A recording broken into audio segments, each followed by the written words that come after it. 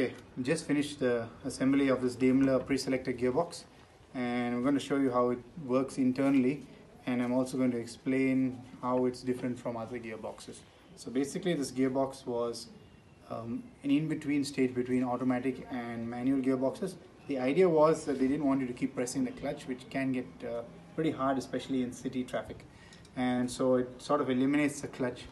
All you need to do is just bump the clutch once when you want to change gears, instead of holding it down and releasing and holding it down and releasing. So what we're going to do is I'm going to show you the plate over here. If you come in close, you'll see it says Daimler and Company Limited. So they made their own pre-selected gearboxes, right?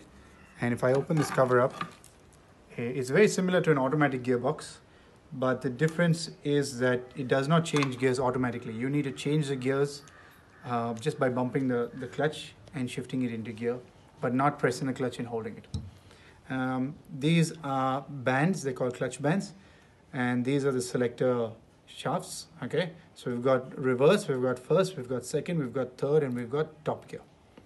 Now all these work on the principle of the clutch bands holding the gear, planetary gears in place. It's very similar to an automatic gearbox. It's got a set of planetary gears per gear, and the different combinations and permutations allow you to get a different output.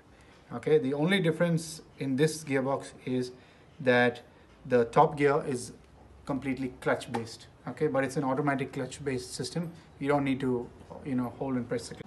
This is the clutch lever here, and this is the little gear lever. So you can select all the gears like this. And please note, if I select any gear, you cannot see any movement in the gearbox, which means the gears don't engage if I select the gear. All right, let me give you an example. I'm putting it into reverse. This is reverse gear now. Until I bump the clutch, the car is not going to move. So let's say we're sitting at a signal and I want to reverse the car. All right, I shifted into reverse, but the car is not going to move until I bump the clutch. Now just watch this gear here. Okay, I'm going to bump the clutch, which is basically just release it, and now it's in gear. And now I can just press the accelerator and I can move. You can see it. That's reverse gear. I'm going to go into neutral. Now the way neutral works is it engages two gears and it does not allow the car to move forward and backward.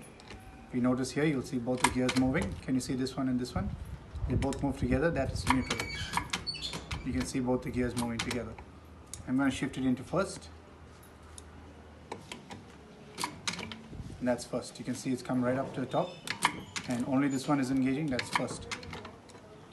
I'm going to go to second. Second. Can you see how the first released and the second went into engage? So let's say I'm driving along the road and I want to shift it into third, right?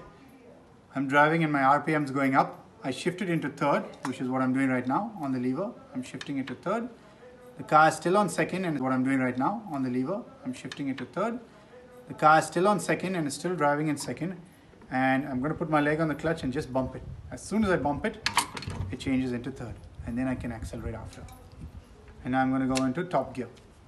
Watch this here.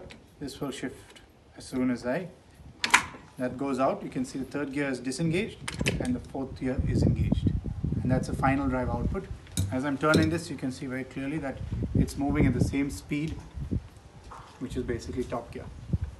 And if you'd like to show, I can show you reverse as well. I'm going to shift it all the way back into reverse, but nothing has happened. It's still on the top gear. And I'm still driving. If you can see the shaft, it's still moving the same speed as top gear. So I'm in reverse right now, but I'm also using the top gear. So now I'm coming to a dead stop. I put my leg on the brake and I stop the car. I'm holding it at dead, and now I want to reverse. All I got to do, can you see this disengaged? And can you see this engaged? Look here. I'm going to show you right here. Can you see it engaged? And now it's in reverse. And if I turn this way, this output shaft will turn the other way. Watch my rotation, watch the output shaft. Can you see it's turning in reverse? That's how it works. Pretty simple mechanism. The only thing is setting it up, of course. On this particular gearbox, we changed the input shaft, which sits right here. And this is the clutch assembly right here. All these plates and everything were changed, including the new rivets. The reason we did that was because you can very clearly see that there's a torque bend on it. The whole shaft is torque twisted. Must have got jammed at some stage in